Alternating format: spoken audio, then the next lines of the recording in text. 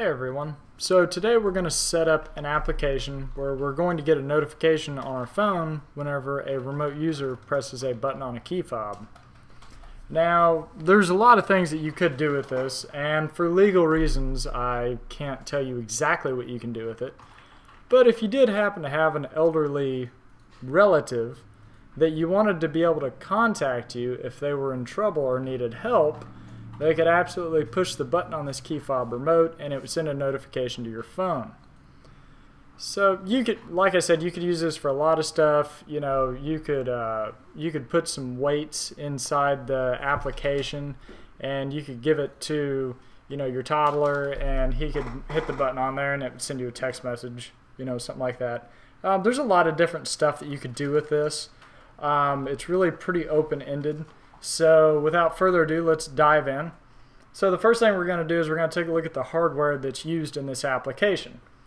We have a particle photon module. We have a key fob interface module that's going to interface to that particle photon module. It's going to allow the particle photon to be able to see button presses on the key fob. We've got an I2C interface board for the photon module that gives you an I2C connection. And through that I2C connection, we're going to connect a buzzer. This buzzer is mainly going to let the person on the key fob end know what's going on. So whenever they hit that key fob button, we want to let them know that the notification went through. And whenever you receive the alarm, you want to be able to send confirmation back to them to let them know that you received the alarm. So we're going to use the buzzer for that. And of course, we're going to need a key fob button remote. This is a single button remote. The button on this remote actually mounts as button 5 in the firmware, and that's because of the different configurations that this key fob button board supports. You know, you can have a center button and then 4 buttons around it, like on a 5-channel board, so that's why the center one is button 5. We'll get into that more in the firmware. And then we've got an antenna for the key fob, and we've got the I2C cable. So let's go ahead and put everything together here. So the first thing we'll do is we'll take our particle photon module and we'll plug it into the I2C interface shield. Then we'll take our key fob interface module, and this actually mounts over the top of the particle module in the outer line of headers here. And then we'll take our I2C interface cable and we'll snap that in here.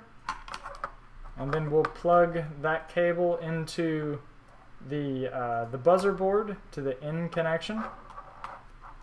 And then we'll take our antenna and we will screw that on. It's going to significantly increase our range. And that's pretty much it. Now we just need to connect our USB cable that we're basically going to use to power the entire setup. Alright. That's all that we need to do there. You can watch the LED through the notch out hole on the fob. Once you have a breathing cyan LED, you're ready to go. If you still need to set up your particle photon module and need help with that, you can head over to docs.particle.io, and they have everything you need there to get your module set up with your Wi-Fi network and ready to go. So if you need to do that at this time. So once your module is plugged in, you've got everything connected and you're all set up, we need to head over to build.particle.io. So here at build.particle.io, we're actually going to flash the firmware into this module. We don't need to do any programming at all for this application because I've provided the full source for all the firmware you need to flash in. So to get that, we need to click on this Libraries tab here on the left to load up the libraries. And then here under Community Libraries, we're going to search for fob, and that's really all you need to type in. It's going to come up the fob_alarm. We'll click on that. And for this library, you want to make sure this key-fob-buzzer-article.ino tab is selected, and then click the Use This Example button. Okay, and that forked it into our local library. Now we're going to want to click on this icon here for devices. If you have more than one device on your account, you want to make sure that you have the device you want to flash this into selected with a star here on the left. I only have one on this account, so it's selected by default, and by this glowing cyan indicator next to it, I can tell that it's online. So at this point, all we need to do is flash the firmware. And after flashing, you'll see the LED on your Photon module flash a magenta color, and then it will flash green again as it reassociates with the Wi-Fi network, and finally it will go back to breathing cyan, indicating that it is connected back to the cloud. So once that's done, you've got the firmware running in the controller, and that's all that you need to do there. So at this point, let's just test to make sure that it's working, and to do that, we'll head over to dashboard.particle.io, and here we'll click on logs, and now we can press this button on our remote to see the event that's published by the device. And you'll hear that there's actually a beep there. This firmware submits an event to the particle server, and that function to submit that event to the server actually returns a boolean to let you know that the event was actually submitted to the server successfully.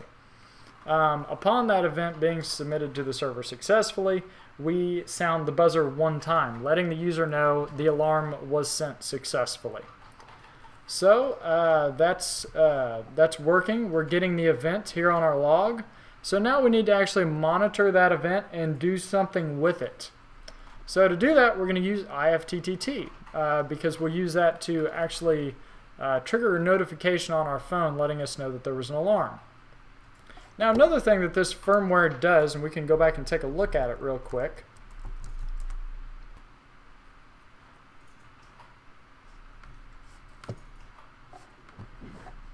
And we'll click here on our code. Make sure that select the app here. Another thing that this application does is it actually publishes a function to the particle cloud called confirm alarm. And basically what that function does is it just sounds the buzzer twice. What we're going to do is whenever we receive an alarm on our smartphone, we're going to get a notification letting us know, hey, there's an alarm situation. The person on the other end that sent that alarm is going to get a notification that the alarm was actually sent to us. And we indicate that to them with a single bleep of the buzzer. Now to let them know that we actually received and acknowledged the alarm, from our smartphone we're going to call this function, and that's going to pulse the buzzer twice, letting that person know, okay, hey, I got the alarm, I'm on my way, or whatever. So that's pretty much all this firmware does. This is really simple. All this stuff here is just monitoring the key fob remote. You're more than welcome to take a look and see what all's going on. But basically the device publishes an event and receives a function. That's about all that it does. So we'll head over to Ifttt, and we're going to set up a recipe here to trigger a notification on our phone whenever this event occurs. So to do that, you're going to want to make sure you have two channels hooked up to Ifttt. You're going to want to make sure that the particle channel is connected and the notification channel is connected. To check to see if you already have those connected to your account or to set them up, you click on channels, and then under search for channels we'll type in particle, or just start typing it, and that'll bring up the particle channel. Mine indicates that it's already connected. If yours is not, go ahead and click on it and then click connect, and it's a very simple step-by-step process. It's going to ask for your particle account credentials. You'll enter that and you're done. And then we also need to have the notification channel, which is actually going to trigger a notification on our phone. So if you just start typing in notification, you'll see the if notification channel. And mine is already indicated as connected. So once you have those two channels set up, we need to create a recipe. So we'll click on My Recipes here at the top, and we'll click on Create a Recipe. And then we'll click on this. And under this, we need to search for the particle channel. Okay, so we'll start typing that and then select particle. And then we're going to select New Event Published because the module is going to publish an event that we need to monitor. The event name is going to be, let's just check here, it's going to be Event Alarm, and the data is going to be alarm. So we'll take this and we'll copy it back to Ifttt, and we'll put in Event Alarm, and then the contents is going to be alarm. And then we just need to select the ID of the device. We'll click this, and I only have one device on this particle account. It's called Fob Alarm Module. So I'll select that, and then I'll click Create Trigger. Then we're going to set up what we want to happen whenever that happens. So we'll click on that, and we'll type in notification. We want to click on If Notifications. We'll send a notification. And then we can type in whatever we want here. We can say Grandma Alarm or whatever you want to name it. This is basically what you're going to get on your smartphone as a notification whenever this happens. So we'll click on Create Action.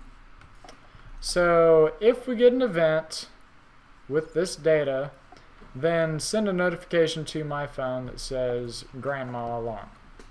And then we'll click Create Recipe. Alright, so we can now receive notifications letting us know that Grandma needs help. Okay, so that's all done there. Now we need to let Grandma know that we're on our way. So we're going to click on My Recipes again, and then we're going to click on Do. And we're going to, here it's going to tell you to download either the iOS app on your iPhone or the Android app on your Android phone. So you'll need to download and install that app on your phone. You also need to install the Ifttt app. That's going to allow you to get notifications on your phone. So there's two apps. There's the Ifttt app and there's the Ifttt Do app. You need to install those two, and then you can receive notifications on your phone. So let's head over to our phone now, and let's make sure that that's all set up and ready to go. Okay, so the first thing we need to do is we need to install the Ifttt app and the Do app. So to do that, you'll just go to the App Store, and then you'll search for Ifttt. And the first one we get is the If by Ifttt app. And then after that, you should see the Do button app by Ifttt. These are the two apps that you need to download and install. I've already installed them, so go ahead and do that now. Then after that, you'll have those apps on your phone. The If app, basically we have to install that in order to get notifications from Ifttt. You don't really need to do anything in this app on your phone since we already created the recipe on Ifttt.com. So there's really nothing to do in that app. We just have to have it installed so we can get notifications. So let's open up the Do button app and create that recipe so that we can let the person who hit the key fob button know that we're on our way. So we'll click the Do button app to open it up, and then we'll click this little button in the bottom right corner that says Add a Recipe. Okay, and then we'll click the plus, and we're going to go over to Channels, and then we'll select the particle channel, and then we'll click on Create a New Recipe, and then we're going to click on Call a Function,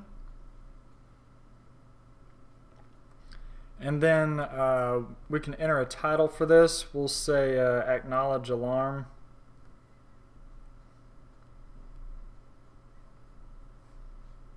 Okay.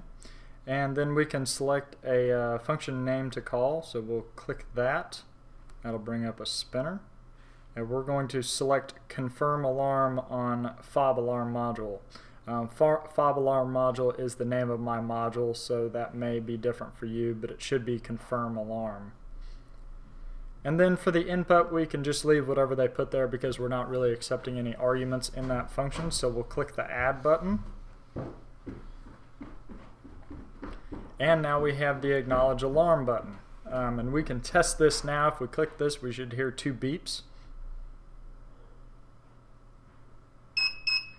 and that lets the person know that we got the alarm. Okay, so let's give it a try. Okay, so now that you've got the applications installed on your phone, you have the Do app set up, you've got the Ifttt notification running on your phone, we're ready to test it. So let's go ahead and hit the button,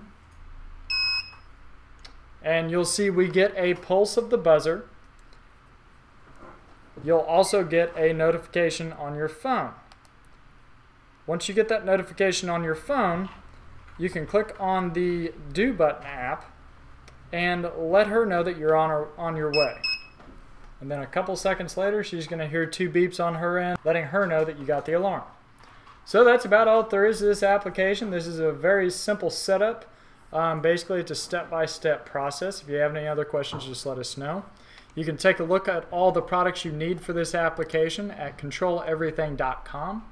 We have the key fob interface module here, and then we have the 1-button key fob remote. We have the particle photon module, the I2C shield for particle photon, and finally the buzzer. That's all the hardware that you need to do this, and this is the entire process for setting it up. Thank you.